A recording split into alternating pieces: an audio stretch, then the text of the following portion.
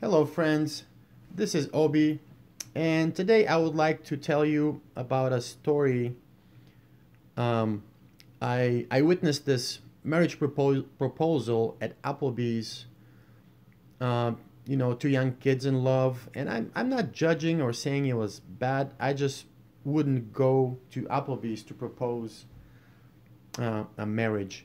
So, anyways, that inspired me to write something, and it goes like this. He ordered 2 waters with lemon for now.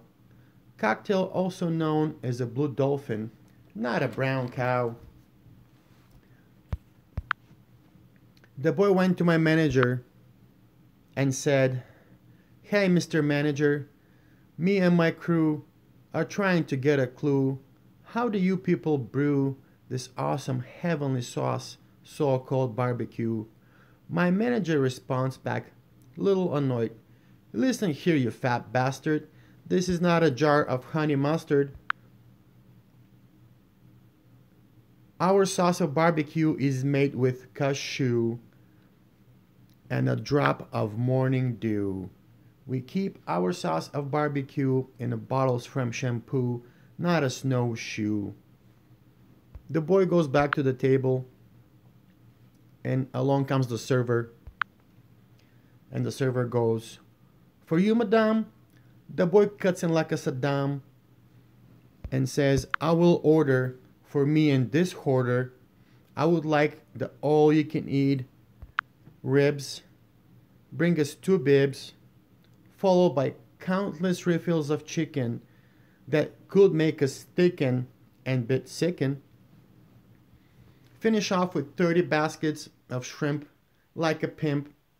But sir, you're no wimp.